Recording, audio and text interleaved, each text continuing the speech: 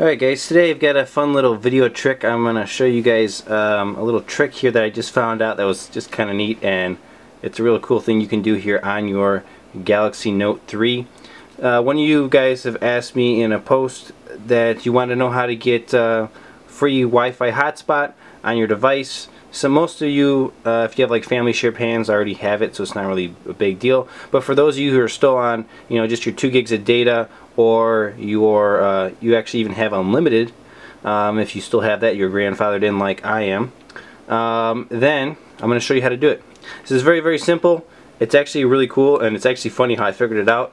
But this is just basically scamming the system right here. That's what this is right here, guys. This is actually pretty funny. I was just playing around and figured this out. So basically what you're going to do is you're going to go to the Play Store and you're going to search for this right here, FoxFi. Most people have seen this. It says tether without root, and a lot of people have seen this setup before. There's nothing too fancy about it. But let me show you what happens when you use this application. So we're going to go ahead and open it, and we're just going to activate a Wi-Fi hotspot. So this is what happens when you do it. It says there's an error, and you got to call Verizon, blah blah blah, to turn on this feature.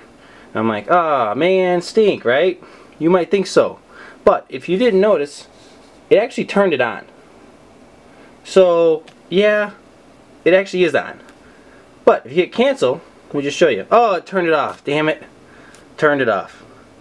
Alright, now watch this. Turn it on.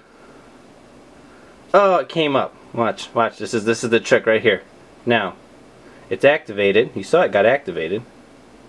So let's hit home. Oh, snap. It's still activated. Back button didn't function. It killed it. Home left your hotspot turned on. Interesting. Now watch this. Go into FoxFi, it's running. You're running. Wow. That's pretty cool. Alright, now let me just prove to you that it's functioning. So I'm going to go into my S4 here that does not have a SIM in it. There's no signal up there on top. And what we're going to do is go into it. I'm running custom ROM here. We're going to turn on Wi-Fi. I'm actually going to go into Wi-Fi settings. And right there is FoxFi. And you can actually see it connected up here on top.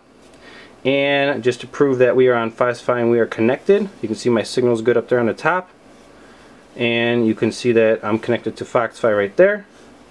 We'll just go into my Chrome, and this is some comments I'm responding to here on my web browser. We're just going to go to google.com, and shabam, you can obviously see that this is fully functioning. We have a capable Wi-Fi hotspot using FoxFi, which is just like stupid, just easy to bypass what they just set up to check for subscription by hitting home button. And then it's still running in the top. So it's really hilarious that they even do a check there. You might as well just turn it on for us anyway, FoxFi. But that's it. If you guys want to use FoxFi to turn on your Wi-Fi hotspot on your Galaxy Note 3, that's it. Turn it on. Wait for the question mark. Hit your home button. It'll stay running. You'll have hotspot activated for free. There you go, guys. Hope you guys liked this little video. I was playing around trying to figure it out, and that's what I stumbled across. So as always, hey, check me out at Twitter and Facebook over here on the side. That's it. Root Junkie out.